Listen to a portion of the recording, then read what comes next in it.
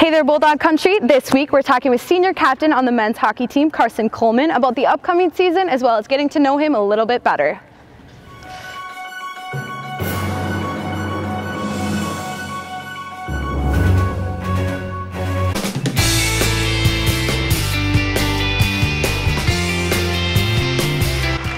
For UMD, take another look at it. Sarah Kelly put it home, the freshman.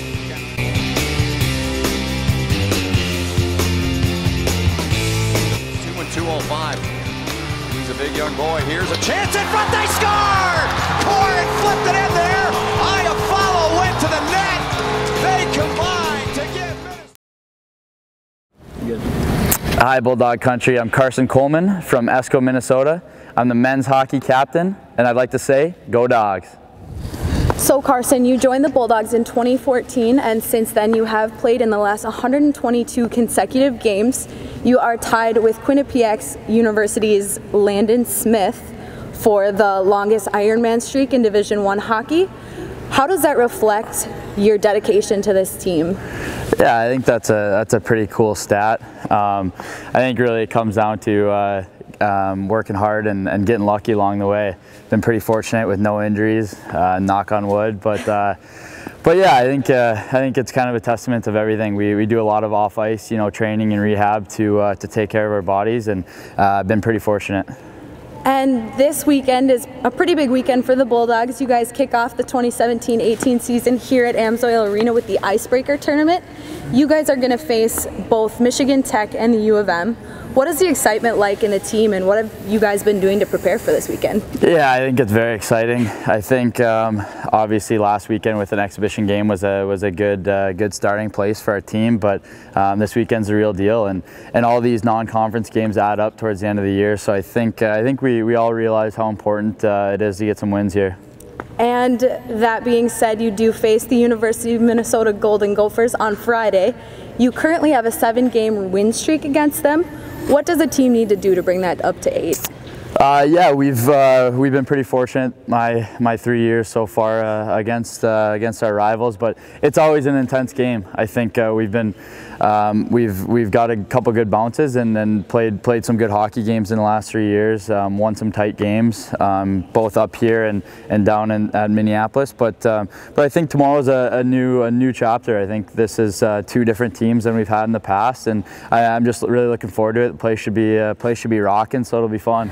And kind of going off that, last season was very successful for you guys, and you did lose 60% of goal production when players either graduated or left early.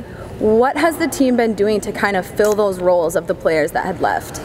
Yeah, obviously we had a great senior class and a couple guys signed early.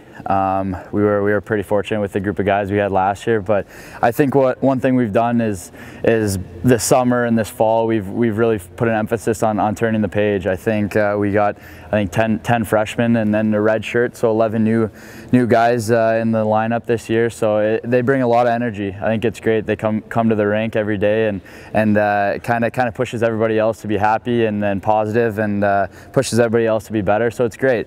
I think the scoring will come. I don't think we put too much pressure on anybody individually to score, so I think that's one thing that we can't really worry about, and it'll come with time. And with those new bodies on the team, have you guys done any kind of team bonding in the preseason to prepare for this season? Yeah, I think one new thing that we actually incorporated this year is for one weekend we all went up north a bit and kind of hung out for a weekend. We did a little camping, a little team building exercise, a little paintball. So it was different, but it was fun. Beyond that, we got a great group in there. I mean, everybody loves being around everybody, whether it's at the rink or at home or at school or whatnot. So we're pretty fortunate with the culture that we have here at UMD. You were born and raised in Esco, Minnesota, and as a native of the state of hockey, how does it feel to be named a captain this year of a collegiate team that you grew up watching? Yeah, it's a huge honor. Obviously, being a local guy and especially following a string of local captains. Like Dom and Andy Walensky and Adam Kraus my freshman year as well. So it means a lot. Obviously, it's something that I don't take for granted. I think it kind of motivates me to work even harder and be a better influence to all these young guys that we have. And that being said, is there any key takeaways from Dom and Andy and Adam that you have learned that you want to project onto the team this year? Yeah, I think one great thing about those three guys is they were all such great leaders in different ways. I think they each did different things very well. So it's kind of nice to be able to pull little things from each of them and then kind of adapt it into my own leadership style. But really, at the end of the day, nothing really changes. I still come to the rink and I just want to be the hardest working guy here and hopefully lead by example. And looking ahead for the rest of the 2017-18 season, what can the fans expect from the Bulldogs this year? Yeah, you can expect another great team on the ice. I think we have high expectations for ourselves. Same with our coaches, and obviously the city expects a lot from us, and we wouldn't want it any other way. So I think we got a lot of depth again, which we had a lot of last year, and it should just be another great year. And lastly, what is your favorite memory as a Bulldog so far? Oh wow, favorite memory. There's been a lot. I've been pretty fortunate to play with a lot of great guys, but I think just last year in Chicago at the Frozen Four, I think the whole week was just a testament to how great of a group of guys we had. Making it that far obviously didn't end up the way that we wanted to, but that was really something that I'll remember the rest of my life. And now Bulldog Country would like to get to know Karson a little bit better, so we're going to ask you a series of rapid fire questions that you're going to answer to the best of your ability. Are you ready? All right, let's do it. If you could be any animal in the world, what animal would you choose and why? Lion. Just has so much respect. Who would win in an arm wrestling competition between you and assistant captain Parker McKay? Oh, me for sure, and he would tell you the same. Who is your favorite professional athlete? Sidney Crosby.